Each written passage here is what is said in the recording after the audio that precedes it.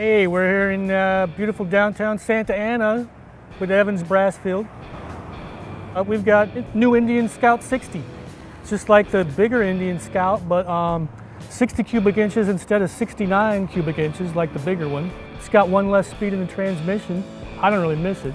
And the biggest thing is it's quite a bit less expensive than the bigger one. Pretty cheap.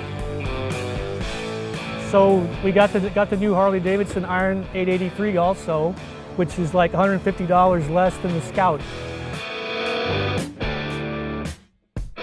We put them both on the scales. They both weigh 565 pounds.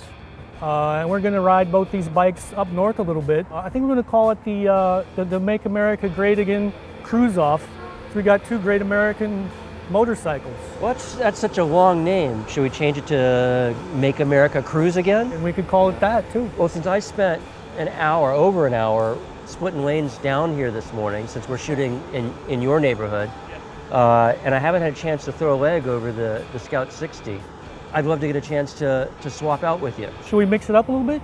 Should we ride both bikes? Sure, why not? Let's call it a comparison. All right, here we go.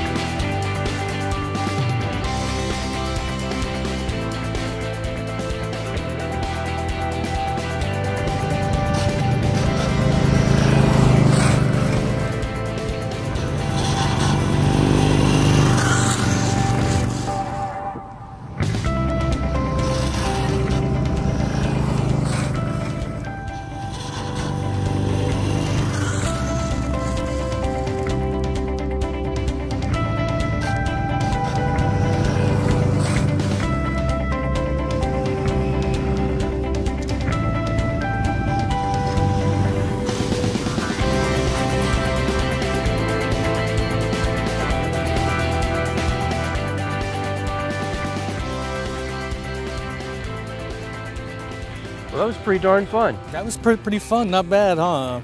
Had a pretty good ride from the halls of Santa Ana to the shores of Trump National Golf Course. And we left our mark on some of those corners. Which of these you think gonna take the overall honors? You like the Scout? I like the Scout 60. It's everything I liked about the Scout, but less.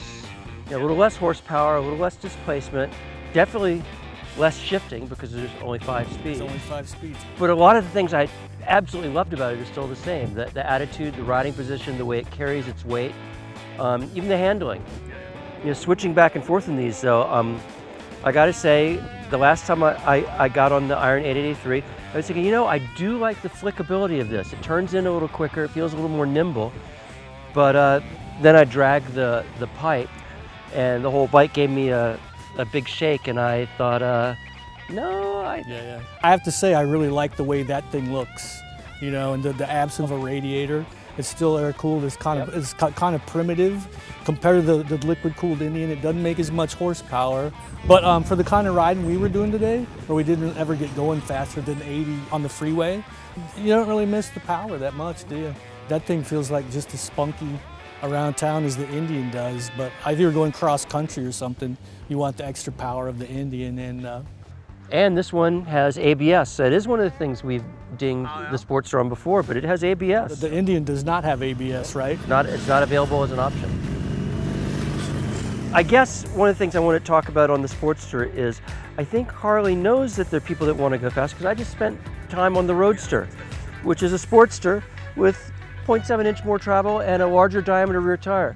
And if this bike had that, it would transform it. But I think if it was me, I'd rather prefer this. I like the original Scout when it came out, and so I figured I would like this one, since the only thing that really changed is the displacement, the transmission, and some of the fit and finish type stuff.